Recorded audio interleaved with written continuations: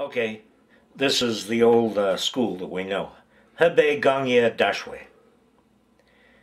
And that means Hebei Technological University.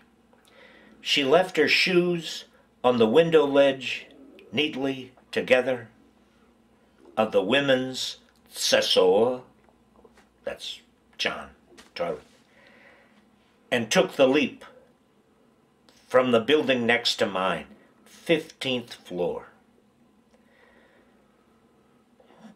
Didn't hear about it till the next afternoon. The university tries to hush it up. It had been cloudy that day, one of those gray, still ones.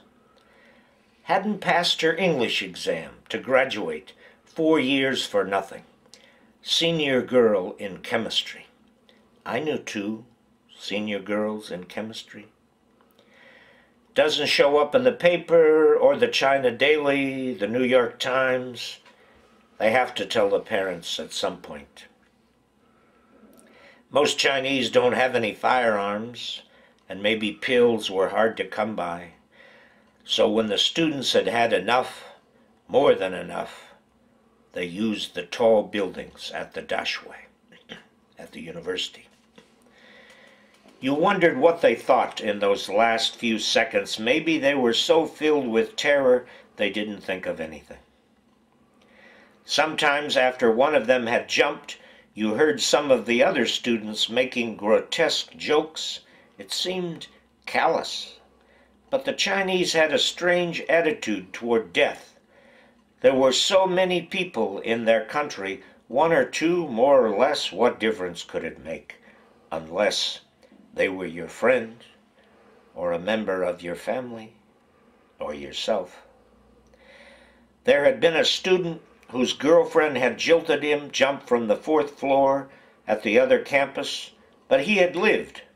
So the next week he tried it from the 5th, paralyzed from the waist down that time. They mocked him. But this time it was different. Many of them were devastated. One told me 40,000 students and not one counselor. At the next school in Shanghai, someone pointed out which building they jumped from and told about the student from the poor western provinces who had won a scholarship to this prestigious university, but couldn't cut it, didn't want to go back, shamefaced.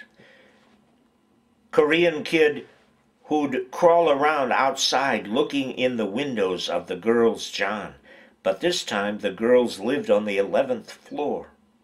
Like some mad voyeuristic monkey, slipped when someone called him out, took the long fall. When you are in these systems of education, in the passing of the years, so many come flooding past. First you are a student, then a teacher, this school, that one. It seems you have known whole armies of them. Colleagues, students, classmates, the different countries, and always one after the other, nasty exams. Some graduate, others flunk out. Still, others have to take absurd jobs. A few think better of the whole thing. In the end, you have for them a kind of leftover affection. You wish you could have led them back from the precipice. But in this life there is often no coming back. Strange, you wondered if the toilet had reeked of piss, as they so often do in China, where she left her shoes on the ledge. But you haven't forgotten her, whoever she was. One of us, we lay claim to her.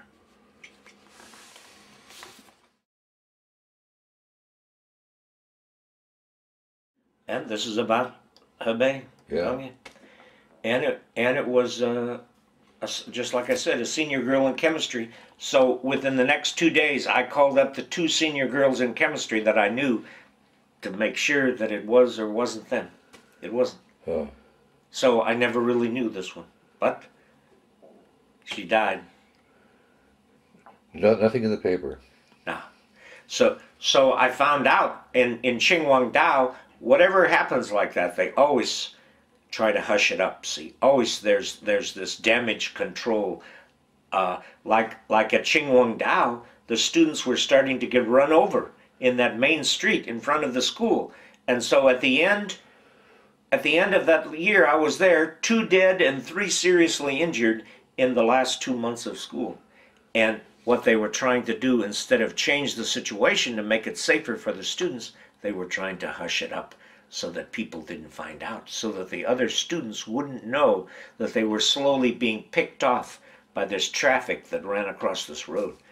So in the end, that asshole straw boss of mine, I said, "Hey, what about that girl that just got run over? When are you going to do something about that?" "Where did you hear about that?" Oh, the foreign teachers weren't supposed to have heard about it. Wow. So that same totally exploitative, brutalized attitude, see, runs through all those schools because it runs through the whole society. So, and at that last school, I got to meet the president of the school, and he was unbelievable. I came into his office, big, strong, tall guy. He's sort of like a lion or a tiger sitting there in his chair. And the other guy, his assistant, said, "Now tell him your story about the problem you're having." I thought after I told him my story, maybe he would be just like a tiger and bite my head off. So how was he? He was weird. He listened to my story, and he asked me some sort of obscure, absurd questions, and then he said, "We'll see, we'll see." So I thought, I don't know whether he'll eat me later or for breakfast tomorrow, or actually help me. And in the end, they cut me some slack. But I didn't know if it was him or just expediency or why they cut me the slack.